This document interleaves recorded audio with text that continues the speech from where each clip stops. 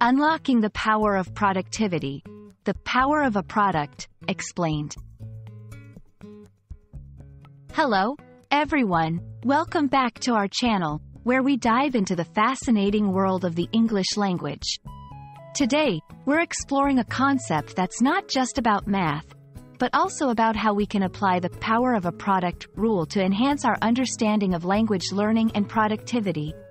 Stay tuned as we break down this concept and make it easy for everyone to grasp. The phrase, power of a product, might sound like it's straight out of a math textbook, and you're right, it is. But it's more than just numbers. In math, this rule tells us how to handle exponents when multiplying two numbers.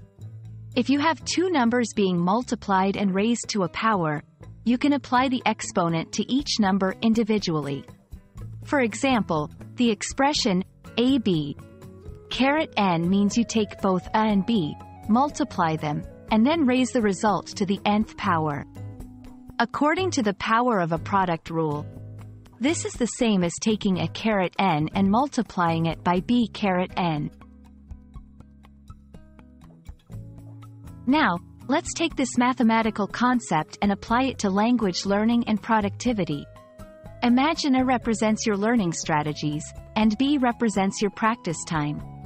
The nth power symbolizes the intensity or level of your efforts. So, applying the power of a product rule, we see that increasing either your strategies, A, or your practice time, B, and consistently applying effort, N, can significantly enhance your learning outcomes.